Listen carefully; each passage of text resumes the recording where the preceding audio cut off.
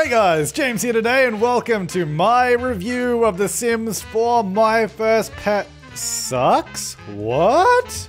Yeah, thanks to EA for providing the code through the Game Changers program. However, the little link here that says, you know, download the watermark and use it, you click on it, and then it just says transfer deleted. So, look, that's not on me, that's on you guys. If you want me to use a watermark, please have the file available for download. This is just a precursor to this review. Now, just because I don't want to mislead anyone, you know, The Sims 4 My First Pet stuff, I've obviously put that in there. I have also removed a couple of elements here from this render because I didn't want people to think that you get, you know, the mystery items that are hidden behind here. It's not clear what they could be because I've removed them just so they're completely censored and you don't get your hopes up at all. You feel free to guess what they could be, but those kind of things you're going to require another pack for. So we're not going to be looking too closely at them. Okay, so here we are in the game, and this is some of the items that... Oh, hang on. No, that's what comes with cats and dogs. Hold up. Here we go. This is what you get with My First Pet Stuff pack. There are some genuinely good things about this pack, and I want to get them out of the way first. Then we can get down to the nitty-gritty and really discuss, I think, what the big problem with this pack is. So these are all the brand new items that do not... you know, require other packs or anything like that. Obviously, the most notable is the new pets. So we have the, what is this? The Bubaloose. We have the Thimble. Oh yeah, it's like the sort of pygmy hedgehog right there. There he is. Beautiful. We have the hamster. Is that hamster? That's what it is, right? Yeah, hamster. And then we have a rat here as well. Now, these are actually 4 separate objects, which first of all, it's already kind of weird. You go in here, you have literally 4 different objects for them, and they are different prices, so I guess them being different objects makes sense. So, you know, that's fine. One thing that I would, if you're going to do 4 separate objects, I would at least prefer them to look a little bit different on the cages. It does, I mean, it wouldn't have to be drastically different, because I can imagine if you change these tubes, you know, they'd have to do custom animations for all of them.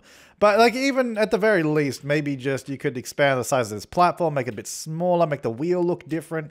Like, there's some little things that you could do. Even the things down the bottom, like, some of those things probably could have changed in each of the items. Would have been a nice little detail to add if you're going to have 4 separate items that essentially look identical. There's no easy way to tell them apart in the catalog either. So, you know, having some sort of variation would have been cool there.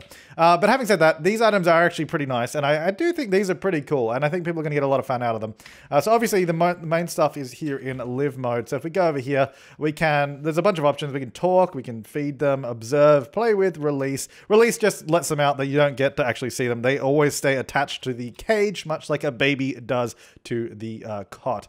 So let's go interact a little bit. I think one of the really cool things that does come with this is actually the new death.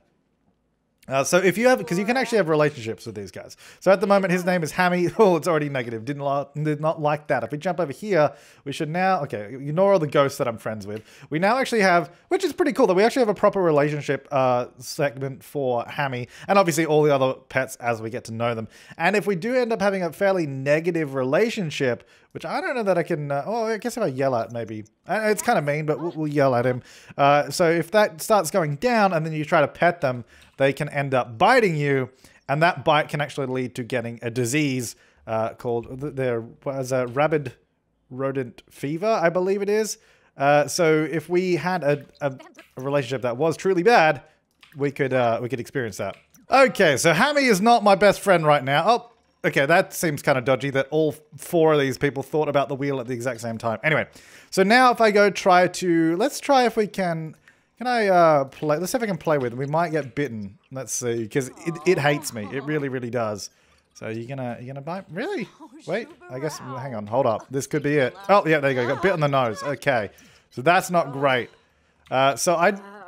She's not feeling too good about that. Then you have the chance to get the rabbit rodent fever, which I don't know if we'll experience here. But basically, what happens is your sim will get sick. You get a little notification.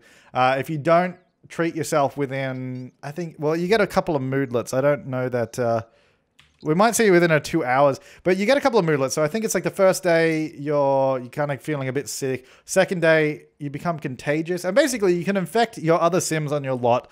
They can also get sick with it. We have no one else here. You can actually infect other people in the neighborhood. You can become contagious, which I think is super cool. And then if you don't treat it at all, you actually end up dying from it, and there's a new death animation for it as well, which is pretty cool. But other NPCs will not die from it. So if we infect the town, they won't die from it. And they also can't spread it, so the whole town doesn't get infected and die. Though a mod for that would be pretty cool. But you can very easily treat it through the computer. You can get the cure for it, which is pretty cool. Anyway, so that's that. And then these guys, obviously, apart from that, the cages will get dirty. You clean them, that kind of stuff. It's pretty simple. Hover over it up the top. You can see the hunger is okay, attention's okay, content, and activity is content. And then sometimes at night, you might see them having a little rave in this room here, which is kind of weird. Sometimes they'll build a rocket ship and fly off out through this little gap up the top, which you guys might have seen. That stuff's kind of cool, but it's also really silly. There is a way you can prevent that. If you get a computer, then go to order and purchase rodent treats. This is where you can get a couple of things here. So you can get the anti-aging rodent treat, which will basically disable, you know, they won't die from old age. Because otherwise they will, by default, die, I think, within 2 weeks in the game, 14 days. I think I can't remember the exact number, somewhere around there, but you can prevent that so they never die. Or you can get, if you get the IQ limiter, that will stop them. That would basically just make them a normal pet, and they won't do, you know, flying off in a rocket, or they do a few other things as well.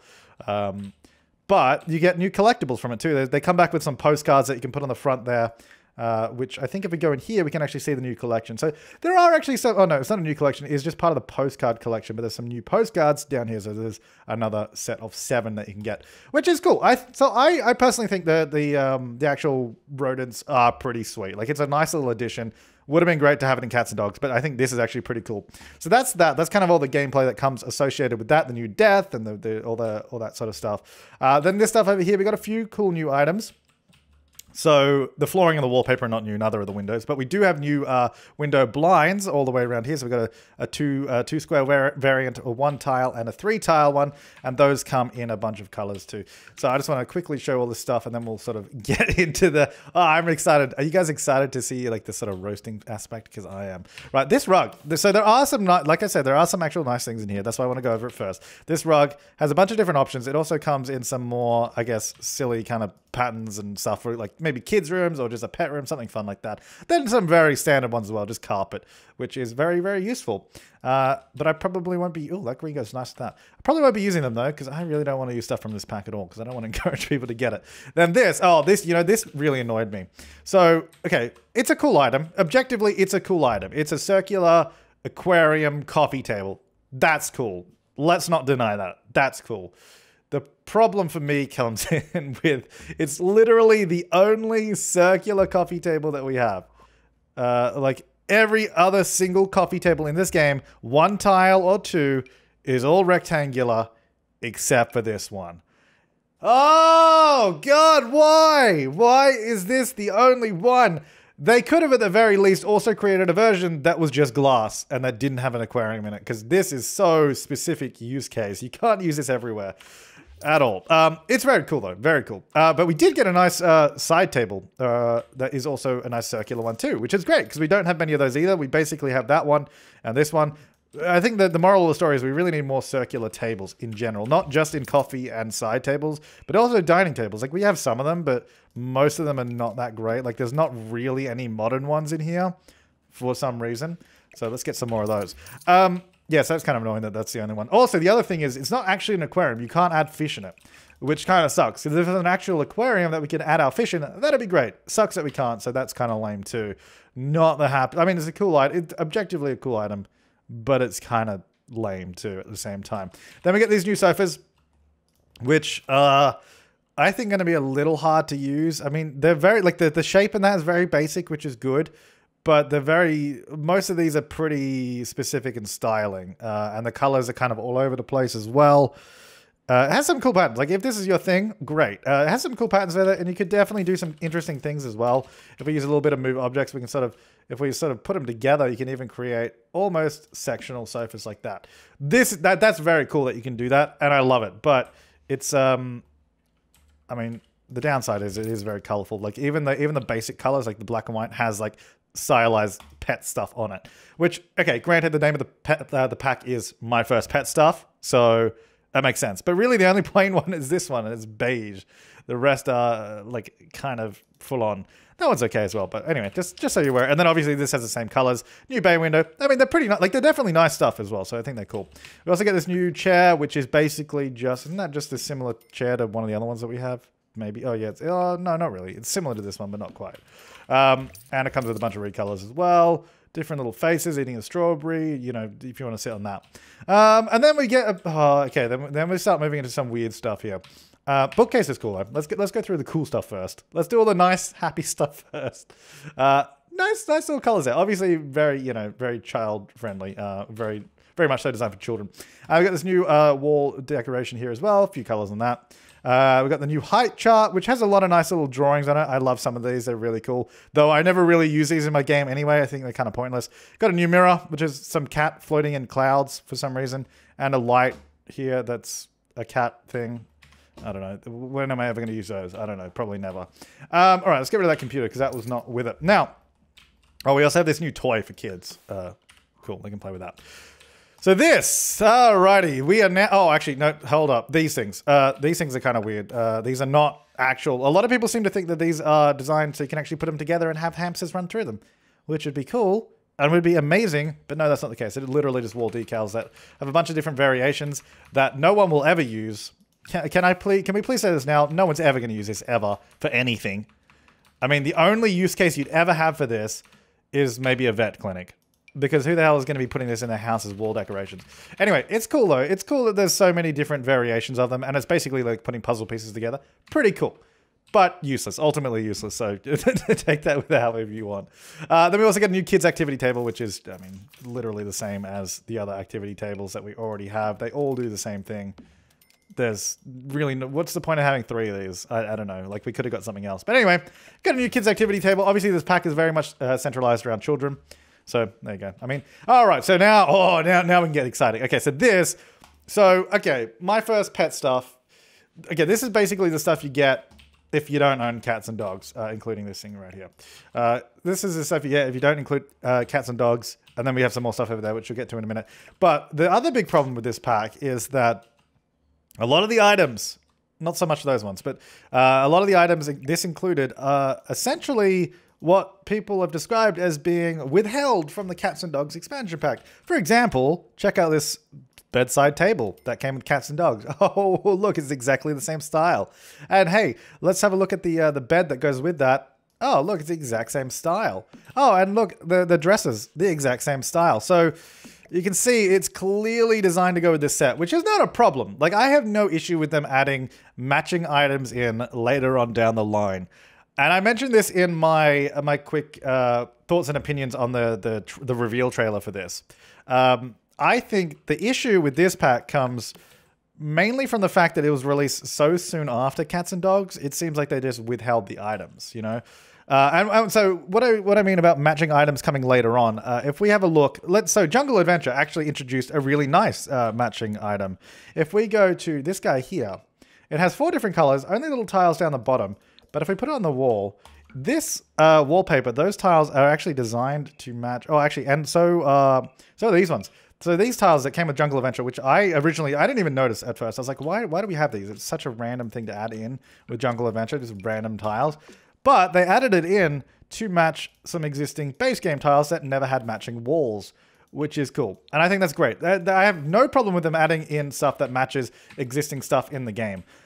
But because this is only, you know, a few months after Cats and Dogs, it clearly seems like they're like, hey, we got these other items, but let's just, okay, so this is like, maybe they design this set at first, like, hey, maybe even this, because this clearly goes with it too. All the colors match. And even this, really. Pretty much all this stuff. They're like, hey, oh cool, look at this whole bedroom set we got. To us as a consumer, whether it's true or not, I don't know what the actual story is here, whether it's true or not. From a consumer-facing perspective, to us, it looks like they're like, here's the whole set. Hang on, let's just move these guys over here and put them in a pack later on down the line so we can sell this. And then if people want to, you know, have a full bedroom set, we can make them buy this pack instead. So then they can sort of put it all together. That's how it feels. And that's the big problem. Now, if this had come out, I don't know, like a year later, and they're like, okay, let's add some more stuff into this set. It's very different because obviously I doubt they would sit on some items for a year just to release them later on down the line. That makes no sense, I don't think. But when it's a couple months afterwards and it's clearly a matching set in a pack that seems almost certainly like a cash grab, I'm not happy with that. So anyway, there you go. So this matches with those sets that came with Cats and Dogs. Clearly looks like it was withheld. Whether it is or not, that is, we don't know. We don't know. They haven't said. Obviously, I don't think they would ever say, hey, we purposely withheld this. But Anyway, so there's that. Take it, you know, decide what you want with that. Then what I did at the beginning, yeah, so this is the stuff we got in Cats and Dogs. Cats and Dogs expansion pack. Actually, I think if I press, yeah, if I go 5 and then I go here, look, okay. My first pet stuff, hang on, Cats and Dogs. My first pet stuff, Cats and Dogs. Oh, you can't even tell it's changing, can you? It looks exactly the same. Okay, then I also put them over here to really compare them. So, these items, obviously, you do get them if you don't have Cats and Dogs. However, they're 100% useless. You can't do anything with them. They're not going to do anything because you don't own Cats and Dogs. They're just decorative. If you do own Cats and Dogs, you can obviously use them. However, even if you own it, what the hell is the point? They're literally the same item. It's like, cool, we got a new cat tree. It doesn't even look different. Doesn't even have different, you know, positions that they can go to. Literally the same thing. If you overlay them, you can't even tell it's there. It's the same item. Like, it's literally the same item. Just a reskin, essentially. And it's the same with every other item here. It's like, oh, cool, we got a new one. Oh, it's basically the same. Oh, cool, we got a it's just, new toy, but oh, it's the same. Like, it's just, what are you doing? Even like okay, so a lot of people had complaints about the pet beds when they came out in Cats and Dogs because they're really flat and they're basically just a little blanket. Now, when we had dogs, our dogs loved sleeping on blankets, but we also had, you know, proper big pillowy pet beds, you know, big cushion. We also had those. I mean, our pets preferred blankets, but the thing is, in real life, we had choice. And they had the perfect opportunity to respond to that criticism with this pack. They could have added in big pillowy pet beds and all that kind of stuff, but no, they just did literally the same item. Again, if you overlay them, you can see it's pretty much the same dimensions. It just has different patterns on it. And while some of the patterns are beautiful, I'm not saying that the looks of the items are bad. I'm saying the functionality of the items are essentially pointless. You know, it's essentially the same item. There's no difference with it. It just has some different colors that may look good. I mean, this pet bed does look really nice, but the thing is, we didn't need it. We needed a different type of pet bed, you know? And the same thing with this. It's cool, but like, I mean, it's pointless. And then we got a new pet bowl that's like a tree stump. Cool. All right, so that's that's that stuff. Now, oh, it does not stop there. If you thought that was bad, let's where are you? Let's jump into Creator Sim real quick because I don't normally do Creator Sim reviews. I don't normally show this stuff, but this I need to because it's not cool. It's really not. Now, this is not the first pack that's, you know, taken items, reskin them. You know, like, it's really not. Like, this happens all the time. They'll create a new version of an item. That's fine. But the problem arises with... Let's just go back to every day. Hang on. The problem arises when they do it with every single item in the pack. So we got some new shirts. Let's have a look. Let me show you the new stuff. I'm only going to show you a couple of them. If we get, what am I doing? So this shirt here, for example, nice space game shirt. Nothing crazy about that. That's cool. So we got this shirt. Let's have a look at this one. Remember that one with the little plum bobs on it? Looks lovely, doesn't it? Nice little shirt. Those little sleeves there. And then we've also got this one from base game. Just a nice little pocket tee. Nothing too crazy. Just a few basic colors on it. Remember those two designs. Now let's jump over to the new pack. My First Pet stuff. Oh, wait, hang on. Isn't this the pocket square t-shirt that we just saw? It just has some new colors. Oh, what is that doing there? I specifically filtered My First Pet stuff and came up with Get to Work. I don't know why that's there. And here's that t-shirt that I was talking about. It wasn't on my lady. Also, I couldn't even find it when I got rid of the tags. Anyway, so here's the one from My First Pet stuff, with a few different patterns to it right there. And here's the one from base game. It's literally the exact same mesh, just recolored. And there's a few more examples like this. There's a hoodie for, not hoodie, there's a onesie for the children. There's a t-shirt for toddlers, and I think a t-shirt for children as well, that are essentially the same shirts, just recolored. Now, again, that's not crazy. This does happen. But I think just on top of everything else, they're really not helping their case, basically. It's like, if it was just the t-shirts and then everything else is new, everything else is, you know, like, it's different. But when you pile this on top of the issues that we already have with all the Cats and Dogs stuff, with all, you know, all the stuff that appears like it was withheld, it doesn't help. So that's pretty much what you get in this pack.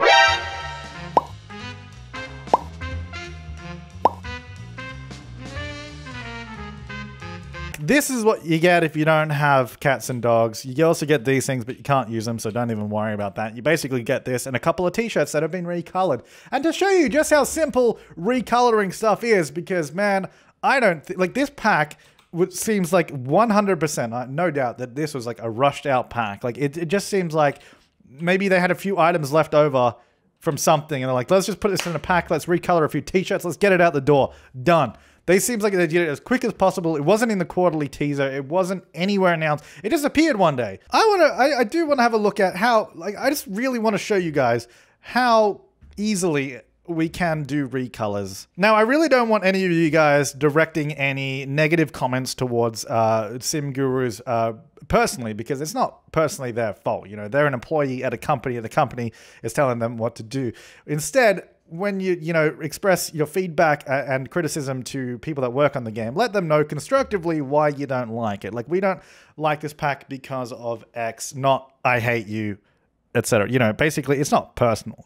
This is nothing personal. I just want to make that very clear. And I do want to stress that a lot of the people that work in this game are fantastic artists and developers and all that. I've met a lot of them. They're great people. And I just want them to never do this again. Create a sim. So we're going to create our own t-shirt. I just want to really show you how quickly you can do this and why it's not cool to have a pack that basically just has recolors in it, because it's not hard. So we're going to go human, we're going to go gender, we'll go female, we're going to go for, gameplay, yeah, we'll go base game, content, oh yeah, so I think it was T-tucked. Yeah, here we go. So we can get the pocket t-shirt here. We'll get the white one. Here we go. Like, I just want to show you, I was preparing early, so I'm just going to replace that one and go next. So this is going to create a new t-shirt that we can add into our game. All we have to do is edit an image file. So we got this here. Here's our image. We're going to export that. Then we're going to jump over to Photoshop and open up our image that we just exported right here. And here we go. So this is our t-shirt. You can see there's a little pocket. We got the t-shirt. We got all that kind of stuff. Now I'm going to use an image that I have that is one of my Twitch emotes, which is this. We're going to put this on the pocket of the t-shirt and create our own yes t-shirt, because I think it's going to be great. So I prepared a little bit of an edit earlier just so we can do this a little bit quicker for the video. So I'm just going to sort of position this where it needs to be. Some of these colors are a little off, so I'm just going to adjust those as well. All right, so now we got the Yas sitting on the pocket. Yas right there. Might even just make this a little bit smaller so it sort of sits on the that little line of the pocket. Give it a little bit of a warp just to make it sort of match the curve of it as well, so we get a nice sort of fitted little Yas in there. So you can see it sort of flows with the pocket, sits in that little spot. And there you go, Yas. Now all we're going to do, we save this image, jump back over here to Sims 4 Studio. We click on the import button. We get the Yas. Boom. Yas, queen. There it is. Beautiful. Now what we got to do is, well, that's pretty much it. We can change the swatches and that if we want to. We can add recolors of this if we want. But we're not going to do that right now. That's not too hard to do. So we're just going to go ahead and go save. Then we just take our cool t-shirt.package, chuck it in our game right there, and that will be ready to go. Now, I just want to create one more t-shirt that is going to be based off of the other one that we saw that was clearly just a recolor. So it's going to be a new t-shirt, not really great names. And then we're just going to go ahead and export that. Oh, no, not import. We're going to export that. I open this up in Photoshop. Here's our t-shirt. Now, I guess we just got to get rid of these plum bobs because, I mean, they're adorable, but, you know, we don't need them. So I'm just going to go around them like this. Get the patch tool, and then we're going to drag a sample from over the other side, and then that just clears off the front of the t-shirt so we can put whatever we want there. Now, I took this photo earlier today, and I did actually post this on Instagram saying I'm going to use this as inspiration for something. And this is exactly what we're going to use it for, because how cool is that picture, by the way? I love it. So I've actually prepared. Here's what I prepared earlier. So we're going to grab our cutout image from that. Going to close that. Obviously, we need to scale it down a little bit. It's a little big. And we're going to put it on this t-shirt and it's going to look sweet. I think we might need to do a little bit of blending just to make it look okay. We'll roughly get in the middle. Depends how big we want it. We can have it as big or as small as we want. We could put it on the back of the t-shirt. We could do anything here. Okay, so I've just done a little bit of blending. It's sort of a little bit of a faded t-shirt pattern, but I think it looks kind of cool. So then we're just going to go ahead and save that. Jump back over to Sims 4 Studio. Going to click the import button, get our t-shirt, put it in game. There it is. Look at that. Beautiful. New t-shirt. Boom. Look at that recolor. That's a cool image, actually. Right, so we're going to go ahead and save that. Package has been saved. And then we do new t-shirt. We put that in our mods folder. Now let's load up the game and check it out. Oh, look at that. There's my t-shirt in the game. There's the first one anyway. Look at that. It's beautiful. Like, here's the thing. Like, that's what I mean. Like, doing a recolor of a t-shirt something is not that hard. Obviously, the artwork that goes into it is a lot more time consuming than just pasting an image on. And I'm not, again, I don't want to take away from the people that actually worked on the art for the t-shirts. But the fact is, just doing a recolor is less work than creating a new mesh. Obviously, a new mesh and a new t-shirt would take more time. Which is fine that these things take more time, but I think at the end of the day, we're paying money for these packs. We're paying money for something that realistically any of us could do pretty easily. And there we have it. Yes, we have. How cool is that t-shirt? Now, if you do want to download my 2 crappy t-shirts, I will put a link down below so you can check them out. I will also link my desktop wallpaper in case you want that. Right, so in conclusion, my first pet stuff pack. Stuff? I don't know, whatever this hell the thing was called. Is it worth it? Is it worth paying $10 for this pack? I don't think so at all. I don't think it's worth it. I don't think it makes sense. I think it's blatant just, you know, additional grab for money for people that bought cats and dogs, or the people that haven't bought cats and dogs might want to buy the hamsters and they're like, well, I might as well get cats and dogs so I can use this stuff. But thanks EA for giving me the code to review this. I just don't ever want this to happen again. In an ideal world, the way this should have been done, I think DLCs for DLCs are not an inherently bad thing. I think the bad thing is that this is half a DLC for a DLC and half not. And you can't win either way. You either have to buy both packs or you don't buy this at all, right? That's kind of the idea. It's like, basically, if you buy this, you don't have cats and dogs, it's not worth it. You buy it and you do have cats and dogs, also, it's kind of not worth it because it's kind of the same items. But my point is, if you're going to do a DLC for a DLC, go 100% in. And I don't think that's necessarily a bad thing. I think it'd be a bad thing if they did it like a month after Cats and Dogs, if it was like a full add-on pack for it, you know.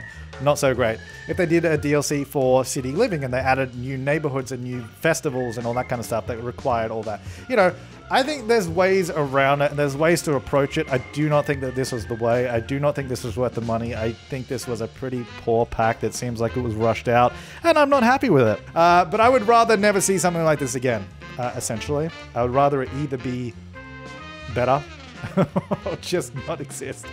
All right, that's it. That's enough. That's enough for this. I think I've said everything I need to, but thanks for watching, guys. I will see you next time and have an awesome day.